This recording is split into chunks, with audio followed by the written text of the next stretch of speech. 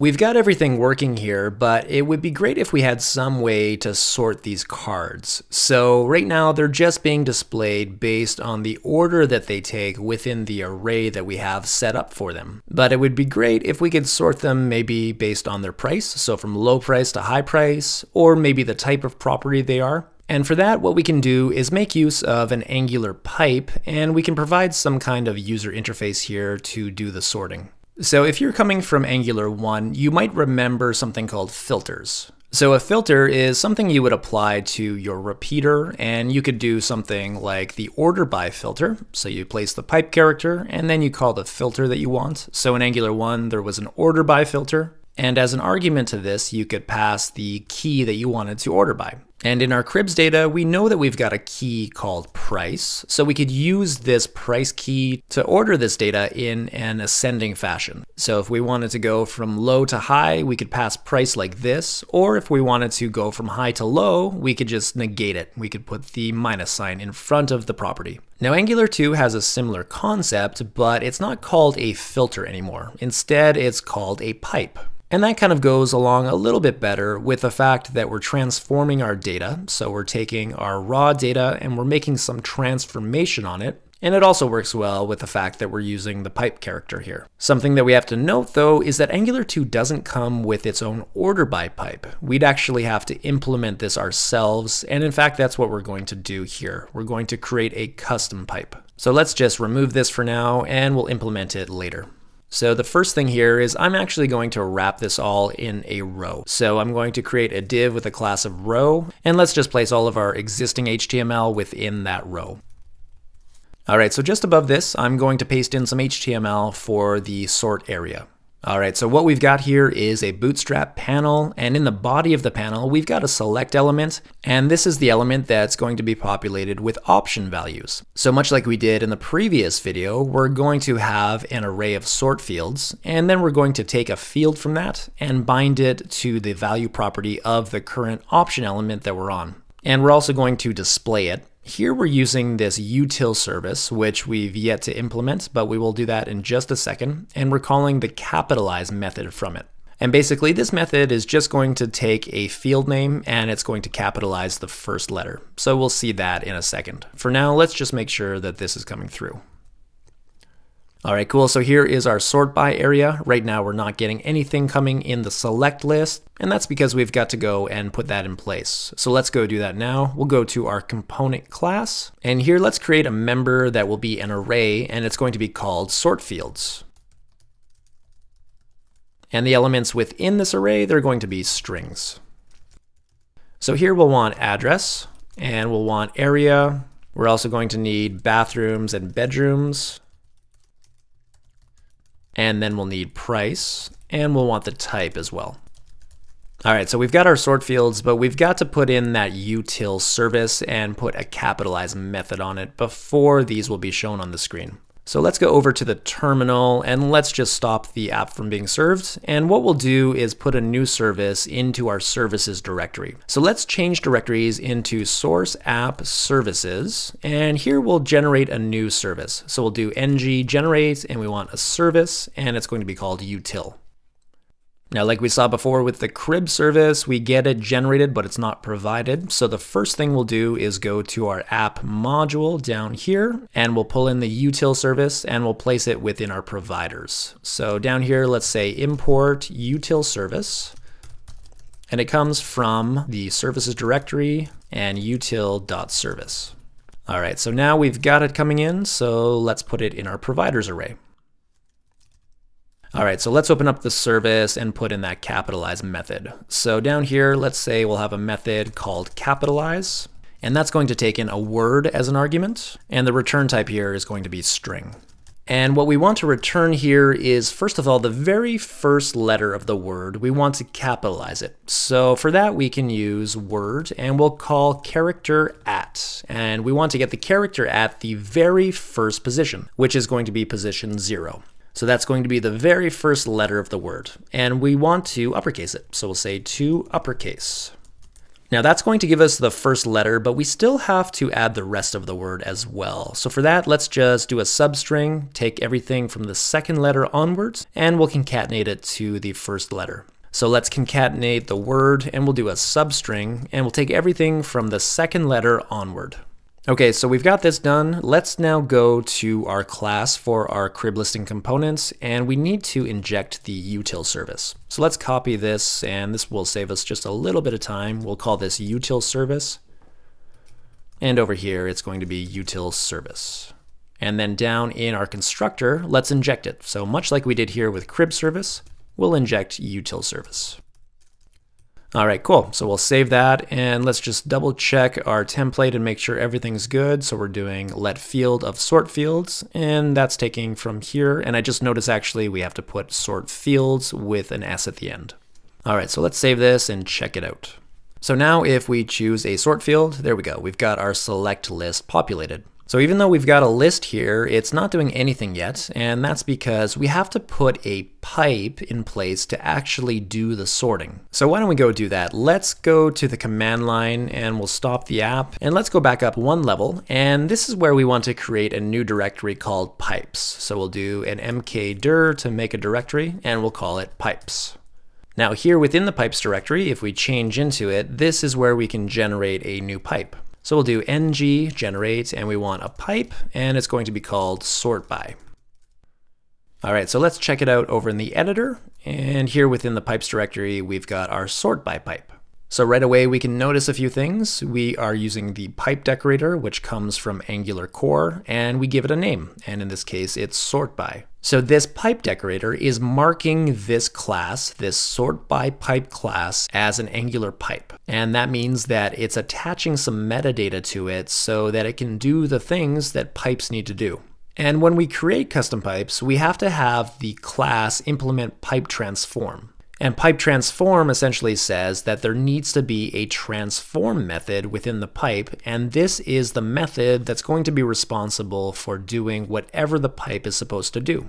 So in our case, the pipe is meant to sort values, and the logic for doing that sorting is going to be here within the transform method. All right, so let's set up a few things here on the transform method. We are going to be getting an array. That's going to be the data that's fed into this pipe. So we can say that's going to be an array, and we'll give it a type of array. And within there, we're going to have strings. Now, the first thing we should do is let's check to see that we have an array. So we don't want this transform to run if we don't have any data being fed into it. So we'll say if we get an array, this is the transformation that we can have happen. Now we're going to need some arguments, which is the second parameter here. We've got args. This question mark here denotes it as saying that the arguments are optional, but we're going to get some arguments when we use the pipe. And one of the arguments is going to be the sort field. And what we can say is that that sort field is going to be our arguments that are passed in at the very first position. So we'll see how this plays out when we actually use the pipe, but we're going to have an argument at position 0, and that's going to be our sort field. So now to actually do the sorting, let's use the sort method. So we've got our array that's being passed in up here. We want to use the sort method on it. So we'll say sort, and instead of just leaving it up to the sort method to figure out any sorting, what we want to do is pass a compare function. So a compare function in the sort method takes two parameters, a and b, and we can just type in those as any. And these are going to represent two elements that are in the array. So as we go over the array, we're going to compare one element to the next, and that's how we're going to figure out which should come first. And that's going to be based on some condition. So let's set up that condition. So the compare function here in our sort method has to return one of three numbers. So we can either return 1, and that's going to say that a is greater than b, or we can return -1, saying that a is less than b, or if we return 0, then that means they are equal. So let's set up those conditions. So let's say that if a at our sort field, so we're taking a, which is going to be some element in the array, and we want to find the sort field that we're passing in, so it could be the address or the price. We want to find out if that is less than the same thing but from the next element, so b at sort field. So if this is the case, let's return -1. Now let's just take care of the opposite. If we get A at the sort field being greater than B at the sort field, then we're going to want to do the opposite. So A at sort field, if that is greater than B at sort field, then let's return 1. And if neither of those are the case, then we'll say they're equal, and for that we'll return 0. All right, so the array is being sorted, and now we have to return it. So we'll just return the array after we've done the sorting. Okay, so let's make sure that the pipe here is included within our app module. So down here, our app module needs to have the pipe be included in the declarations. And because we're using the Angular CLI, that happened automatically for us. It got brought in and added to our declarations. Okay, so now let's actually make use of this here within our crib listing HTML. So down here, this is where we're going to use it. We're going to say that we want to use the sortBy pipe, and we're going to pass an argument in, and that's what we saw as we were implementing the pipe. And the thing that we want to pass in is the sort field. And we have access to the sort field here because we've done a two-way binding with ng model up here. So anytime that we want to do a two-way binding, if we want to bind some input field to some value, then we can use ng model. We place it within the parentheses, and then we place that within the square brackets. And that's going to set up a two-way binding. So this now allows us to take the sort field that we select, which is bound to the value. So because this sort field is bound to our select list, and within that select list we have options with a value that are bound to them, this sort field is going to give us whichever option we've picked, and that can be passed here to our pipe argument. All right, so let's save this and let's start the application up again. So we'll do ng serve, and now let's take a look. Okay, so now if we choose an option from our select list here, we'll choose price. There we go. We've got our cards being rearranged. So we've got the lowest price here being $210 and the highest price being $755. Now this is a good start, but what if we wanted to order them from highest to lowest instead? Really what we would want at that point is some kind of control so that we could say order them in an ascending fashion or a descending fashion. So basically we want some kind of toggle so that we can change the order of the sorting. So why don't we put that in place? We'll need some UI elements, some buttons here, and we'll also need to amend the pipe transform method that we have. So just after this column small for div, I'm going to paste in another one, and this has some more controls.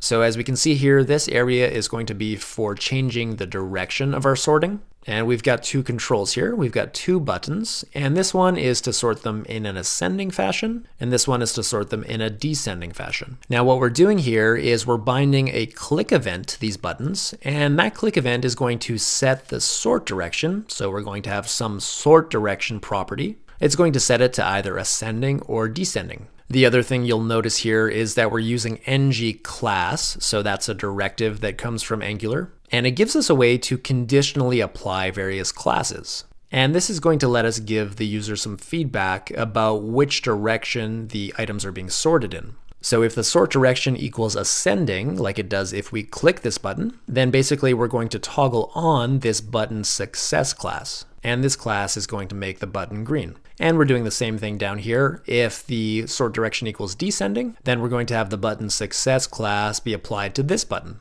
All right, so we need this sort direction property to be here within our component class. So let's initialize it, and let's initialize it to ascending. So it's going to be a string, and we'll say that the default here is going to be ascending. So we'll just put ASC as the default. And why don't we also put in a default sort field? So let's default our sort field, which is a string. Let's default it to price. All right, so now let's modify our pipe. So down here in our pipe, essentially what we have to do is put in some way to modify what's being returned. And basically it's going to be binary. It's either going to be ascending or descending. And because the sort compare function works with values like -1 and 1, what we can do is just provide some kind of modifier for these. So let's see how that looks. Up here, let's grab the sort direction argument that we're going to be passing in after we've implemented this. So we'll say that we have a variable called sort direction, and that's going to be the arguments that are passed in at the second element. Sort field is the first element that's going to be in our arguments, so that's at 0, and then the sort direction is going to be at 1. And then we'll want to start with some kind of modifier. So let's say that we're going to have a modifier variable, and that's going to be equal to 1. And essentially here, we want to change up this modifier if the sort direction equals descending. So the modifier here equals 1 because we're going to apply it down here to our returned values. So down here, we're going to say, let's multiply this by the modifier. And we'll do a similar thing down here. So as it stands, this isn't going to do anything to change the behavior of the pipe right now, because if we return 1 and we multiply it by the modifier, which equals 1, then we're just going to get 1. And the same thing goes up here. If we multiply -1 by 1, we're just going to get -1. Where it will change, however, is if we go like this. If we say that if the sort direction equals descending, then we want to change the modifier to be -1. So in this case, modifier should equal -1.